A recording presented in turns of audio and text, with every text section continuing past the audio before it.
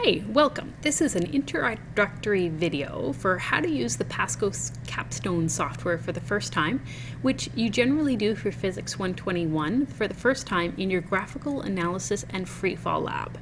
So when you log in, you go in, it comes in, you've got your basic background over here, your icons. Some of these icons will be different, but you're looking for the PASCO Capstone icon. Double click. You've got two different types of interfaces that your sensors plug into, and those go into the computer automatically. So what you want to do is you want to go in, and after the Capstone software opens up, go over to where it says Hardware Setup, click once.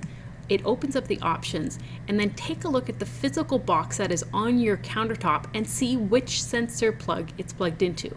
In my case here, for the example here, I've got it into sensor 1, so I'm gonna, on the picture of the interface, I'm gonna click on there and then ask me which sensor I want.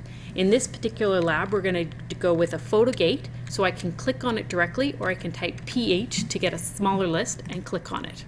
Since the photo gate has some options, that shows up, and I'm going to open up the timer setup.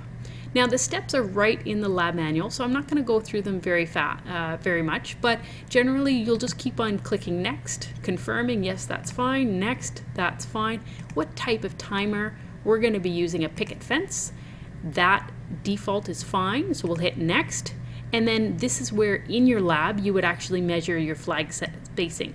So if your flags are 0.04 centimeters meters apart, so that would be 4 centimeters, 0.04 meters, then that's what you type in. Okay, you know, your flag spacing is the distance it goes from the start of your first black to the start of your next black. Okay, hit next, time, and you're done. Okay, now to close things over, you would just hit that again, open it, close it. The data summary is also a good place. You're going to be modifying this year. In this case here, I'm going to ask you to hit on the position, go into the icon to change things. One of the things we're going to get you to change is to give one more sig fig. So instead of 2 places after the decimal, that's 3. In your lab itself, what you're going to be doing is you're going to be creating like data tables and graphs. The easiest way is to just find this one and just click on it, and it'll automatically get created. So because the hardware is set up and the sensors are set up, what you have is you will have data that will collect data on speed, acceleration, and position. Photo gates do not indicate direction, so it is only the scalar quantity speed instead of velocity. So because it's going to be in there, you can choose to graph it. So as the data is collected, it'll be graphed automatically. Speed, time, over here, we can do this block event times, block event position, block event position, block event times. You can keep on changing these. The photo gate, what it does is it will only take data when there is something in between the photo gate, something that blocks the light. If I hit record right now, because nothing is in there, nothing shows up. I'm going to wave my hand in the middle of the photo gate right now as I'm talking. And what's happening is as it senses my hand enter and leave the photo gate, I'm going back and forth, it's recording data. As soon as I stop, it stops taking data. And then you can hit stop there. You can move your data around. You can do things like highlight part of your data or not, or you can move this and change the size and highlight all of it. You can do things like use a linear fit.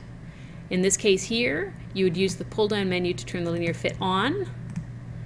You could turn the whole thing off or on. The linear fit gives you information right there about the slope, which in this case would be the speed, an uncertainty, and a correlation constant right here. Okay, yours will not be a straight line because yours will be accelerating.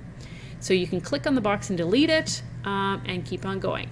You're also going to be doing things like you're going to be labeling things, position versus time, and you'll be labeling your data table and your graph as well. To create a new one, you can create a new table to page just by hitting this one right here. You can see add page. You can also create things by hitting and dragging over the table and go over here, click and drag, and that'll grab things as well. So if in this case here, if I want time and speed, one thing that shows up is you'll notice that it doesn't actually show up with everyone because the speed is going to be a difference between two events. And that's why we've got this little bit of a staggering pattern. So if you've got 9 points with position, you'll have 8 velocities and 7 accelerations. That's all I'm going to go over right here. You will, in the end, if you want to, you can go in and save this. You don't have to, it's optional. You've gone over the data summary, timer setter, hardware setups. That's pretty much the emergency stuff. And I'll stop. Good luck with Physics 121.